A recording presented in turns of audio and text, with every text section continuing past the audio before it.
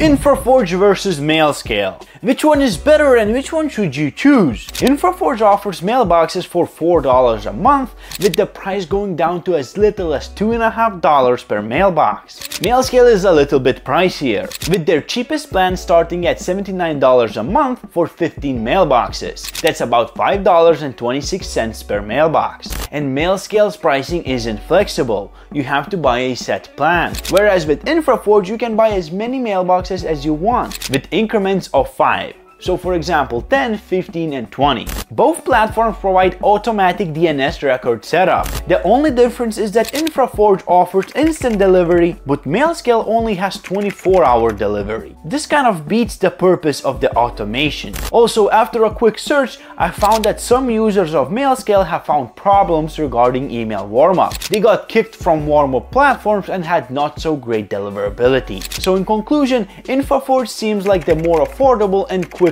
option, with a pricing structure that's much more flexible. But it might not be the best choice for starters, as you need to know what you're doing to not ruin your server's reputation. Of course, if you watch Salesforge channel, you shouldn't have any problems with deliverability. But if you're still not confident to go with private email infrastructure, I suggest taking a look at Mailscale's alternative Mailforge, which also provides shared email infrastructure like Mailscale, but has similar advantages like Infraforge. Here's an awesome video about Mailforge.